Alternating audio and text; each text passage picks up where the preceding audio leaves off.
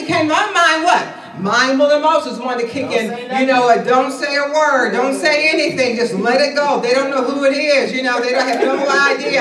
That was my mindful emotion. They just shut up. Don't say a word. Don't even, you know, just, and then, but then, you know, my conscience. I mean, I was a Christian then. Now, of course, you know, I'm on the word, getting the word, amen. But I was a Christian. And you know, God said, you know, I got to tell them the truth. There's no other way. There's no other way. Lord, have mercy. I prayed that morning, Lord, I'm going to go in there. I'm going to become clean. I'm going to tell them it's me. And so I did. And so I went to the manager and I said, you know, Steffi, you know, it was me. You know, I overheard you telling Tim that somebody was making calls. I said, you know, I apologize. I said, I thought that those calls were free. I thought that was Watt's line was free. And I said, you know, I apologize. I said, I want you to know, I will pay for the calls.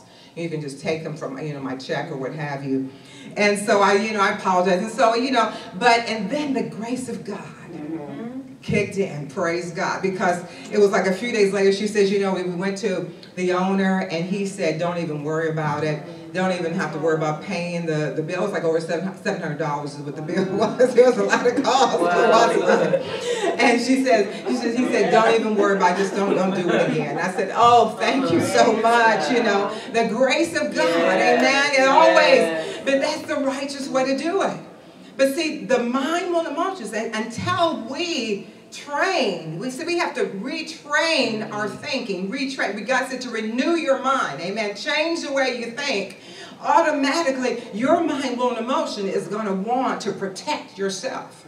See, it's self-preservation that comes in and says, oh no, don't say anything. Don't say a word. They'll never find out it was you that was on the phone. You know? But no, what would have happened if I hadn't have gone? What would have happened if they had to come find me? I would have been fired or written up or had to pay the bill.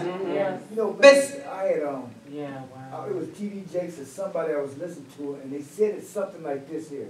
It's not necessarily God does it, but sometimes it will allow situations like that to happen and see where you at. That's a part of training. Well, praise God. Praise God. It's not so much of training, but you know what? That was, number one is, let's break it down.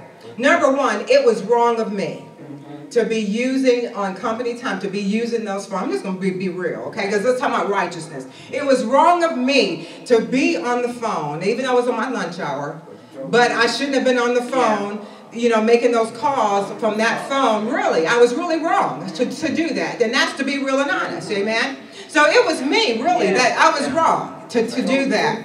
And then, now, and when we do things that are wrong, who do we open the door for? The enemy. The enemy. If we do things that are wrong, we open the door for the enemy. Because he's always lurking. He's always looking for a way to access in. Amen? So, number one, if I judge myself wrong, you know, I shouldn't have been doing that. I should have been waiting till I got home or wait till me on my own phone where I know or my, you know, whatever, and then make the calls.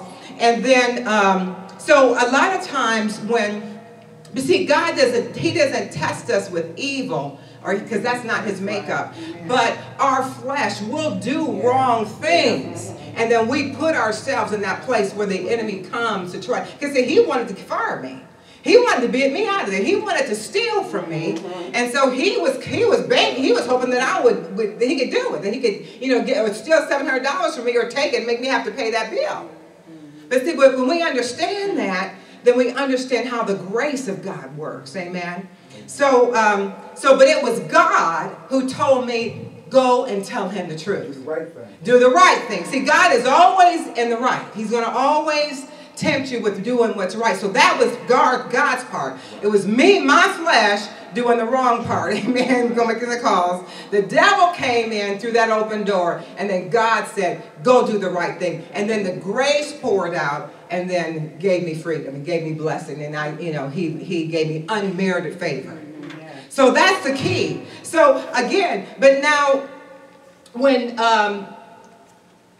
disappointments come, or that place of being selfish or being full of pride, where we don't want, I was talking about pride, where we don't want anybody to know, we want to hide things, we don't want to be transparent, and that's not God either. God wants us to be honest. Honesty will always He'll always get right in the midst of that. He'll always plop right down and give you unmerited favor if we're honest. Amen. Say, I got to be honest. I got to be honest. And then another thing too with disappointments coming, and we're going to wrap it up here, but party spirit. You know, a lot of people think, okay, well, I'm just going to party hardy. I'm just going to, you know, I want to party and get over this. I know I'm going through a hard time. I was disappointed, but I'm going to drink and party myself. I'm not going to look at that. And then a lot of times people go into alcoholism and drug addiction because they're trying to deal with these contrary circumstances apart from God. They're trying to deal with it with our mind, will, and emotions. And it leads them into that, where they're partying and they're looking for a good time. You know, they're, you know, trying to, you know, but guess what? When it's all said and done, that problem is still there in the morning. Amen. That unhappiness, that burden is still there in the morning when they're and saying, good morning, I'm still here. You know, but if we deal with it with our spirit, that's why God said, sow to yourself. And how do we sow to ourselves? We sow to our spirit with the word of God until our spirit rises up within us, and it will put us on the right path with our mind, will, and emotion. Did you get anything out of this today? Go ahead and stand up with me. Praise the Lord. Hallelujah. Thank you, Father. Glory to God.